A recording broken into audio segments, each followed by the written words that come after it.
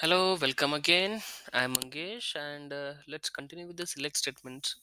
In previous example, we have learned what is a group by clause. You can group the records, and this is what the proper select statement, how to use it and how to use a clause. So here you can use select, then you can use from which table you require the data. To filter out, you can use the where clause.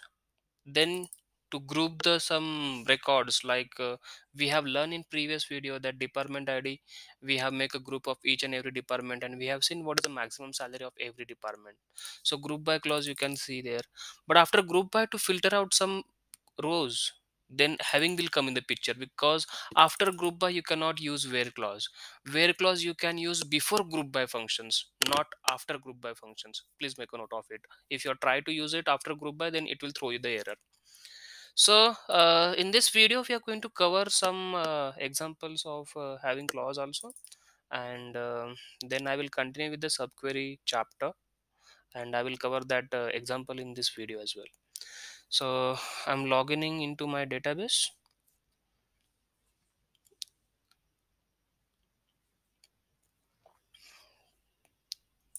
Okay, so in my previous video we already seen some examples of group by also, then order by, which used to sort the data. So let me log in into my database data. It's logging. Okay, so it's still loading. Okay, meanwhile, I'll show you one more thing. In my laptop, I already installed the database. So through command line also you can access to my database. How?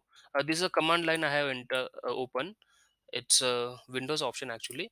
And if I want to connect to my database from this command line, then we need to use SQL plus. This is what the command. When you're trying to access your database from your Linux server also, that time also you need to use SQL plus command. Then it will ask you the username of your database. Okay, so I will put hr is my username. I will use my password here, and I can connect to my database. Again, here SQL, I have logged in with SQL. I can use select star from tab. Look at my tables.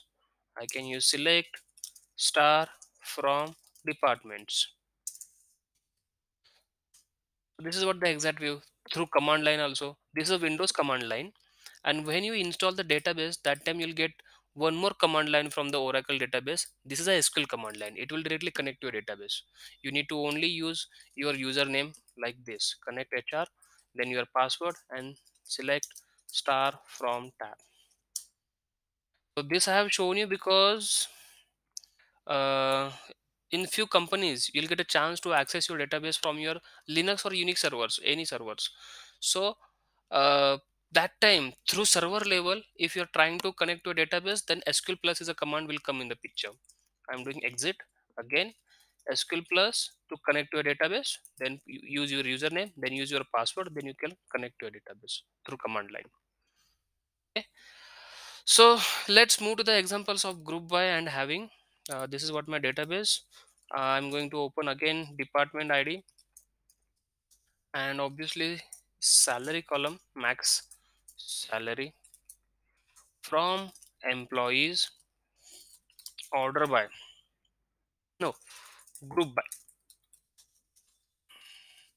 It will throw me, it will execute all the maximum salary of every department. Now again, this is not in ascending order, so I will use here order by department ID. So it will fresh the record in ascending order. Now I want the people only from the department ID 10 to 50. 10 to 50. So in where clause you can say here where department underscore ID in, you can put all those departments which you required in the output. I required multiple one, no? That's the reason 40 and 50. So look at the output. You have fresh all those, and I have used where clause before, so that's the reason I got the good output. If a same query, same output, I'll get see.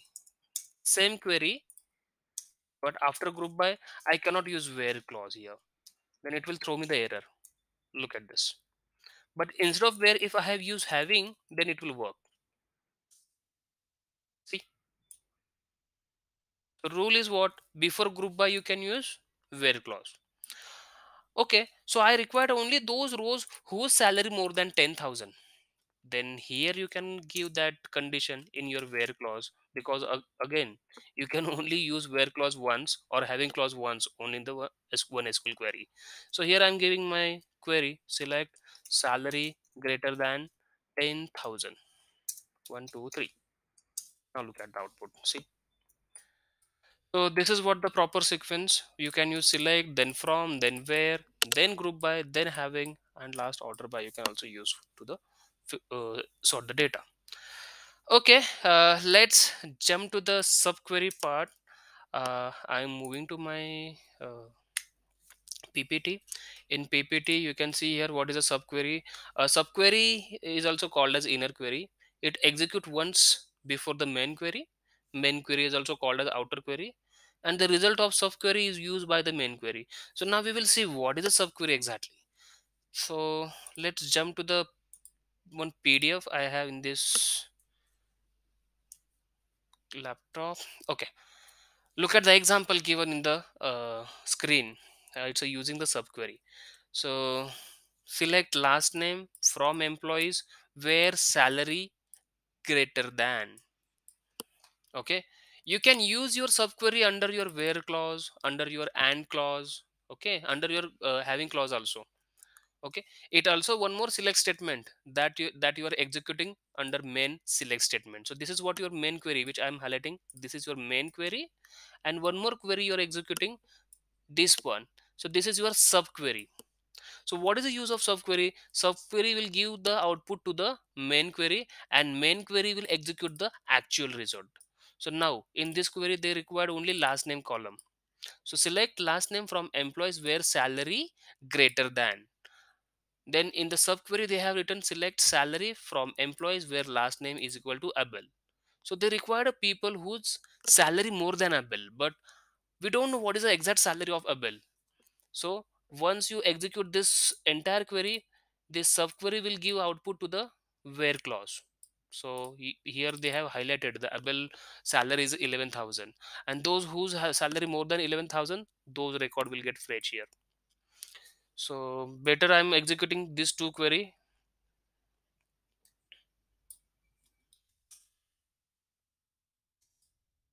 I will show you what is the exact salary of Abel. Okay, Abel salary is 11,000, and you required last name from employees where salary is greater than 11,000.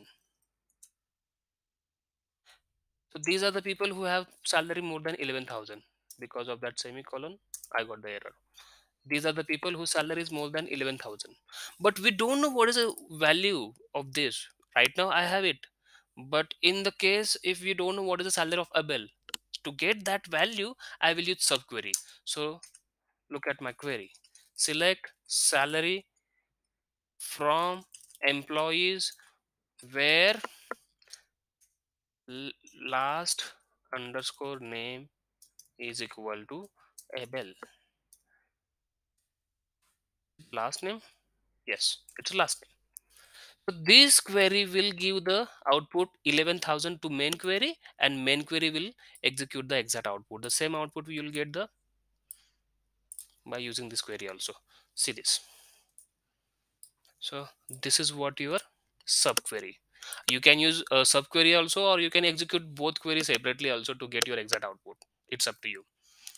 So we will see some more examples given in this PDF. They have given some rules about the subqueries. We have some types of subqueries, single row subqueries and multiple row subqueries. Under single row you can use those functions like equal to, greater than, equal to, less than, equal to, and not equal to. These are the options you can use under where clause when you're trying to use that subquery. So Here they have fetch one record. Select last name job ID from employees where job ID is equal to. Select job ID from employees where employee ID is equal to 141. I have one employee whose employee ID is a 141, who has same job ID like 141. I want those last name and those job ID. So through that SQL query, I can easily get this. I'm just using the same query on my desktop, get the output. Same output you'll get, and you'll easily get to know that 141 has this ST clerk as a job ID. Okay, or you can directly execute like this. Let me copy paste this separately.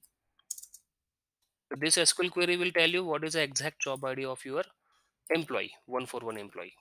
So 141 employee has ST clerk. ST clerk will get the output to your main query here, ST underscore CLERK. So let me execute this query and see the output. Same output I can get it. So to get this, I have used my subquery under my where clause. Now let's see some examples of single row queries. They have used two queries under this statement. Select last name, job ID, salary. Now what is a main query? This is what your main query, and you required last name column, you required job ID column, you required salary column from employees where job ID is equal to. Select job ID from employees where employee ID is equal to 141 and salary greater than. Select salary from employees where employee ID is equal to 143. Now the job ID of 141 has to match, then salary of 143 has to match here. So here you required this output, and here you required ST clerk as output. To get this value, you are using these subqueries, guys. Look at this. So you can execute your one more select statement under your where clause or under your and clause also, and sometimes you can use the having clause also. In that also you can use subquery. So as per your output, you need to create your own SQL query. You need to write it accordingly. Okay, let's jump to the next example. It's very important example because in the interview you can face such kind of questions like, I want to know what is the maximum salary of my company. So SQL query is very correct. Select max salary from employees. So this is what maximum salary of your company. But who have that maximum salary in my company? Who is the employee getting 24,000 salary? When I will try to use here last name, obviously I'll get the error because this is not a right way to execute this statement. So I wanted to know who has this salary. So this I will use under my where clause. So I will use this is as a subquery, and my main query like select last name salary from employees where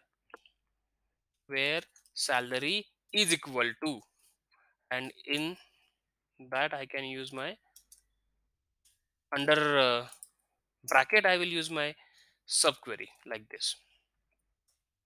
Select max salary from employees. Look at the result. There's a person king who has 24,000 salary, and that is a max salary of my company. So in this way you can get that output. Here they have given the example to get the minimum salary. I have just used it as a maximum one. Okay, we have one more example here. Under having clause also you can use subquery. So this is what the example. Select department ID, minimum salary from employees group by department ID. Under having clause, mean salary greater than. Select mean salary from employees where department ID is equal to 50. So you can use your subquery under having clause also, and that example shown on the screen also. You can try the same example on your database, you'll get the output. Okay, I'm directly jumping to my next multiple row subqueries where we can use these operators in any and all. Under that I need to execute my subquery, and they have some given some examples in the next page. So I'm reading this example. Select employee ID, last name, job ID, salary from employees where salary is less than any. They have used one keyword called as any, less than any. Now there is a rule for less than any. Their subquery is like this: select salary from employees where job ID is equal to IT proc. They required of people, they required a salary of people whose designation is IT proc. Now in my company I have multiple IT programmers and their salary is like this. If you'll execute this one, you'll get multiple output: 9,000, 6,000, 4,200. But under less than, either you can take 9,000 or 6,000 or 4,200, because you cannot put all three values under less than. Less than 9,000, less than 6,000, less than 4,200, which one it will take?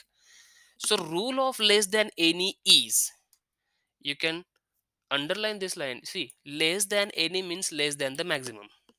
If you are using greater than any, it means more than minimum. Equal to any means it's equivalent to in. But in your SQL query you have used this. Less than any means less than maximum value. In my subquery, my maximum value is 9,000.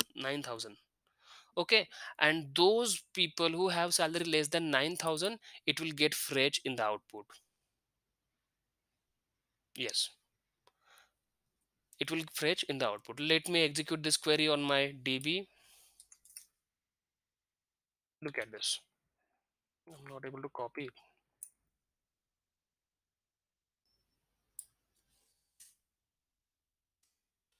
Yeah. This is, they don't want, see, and operator they have used because they don't require these people. Okay, but subquery, let me show you how many people I have under IT programmer.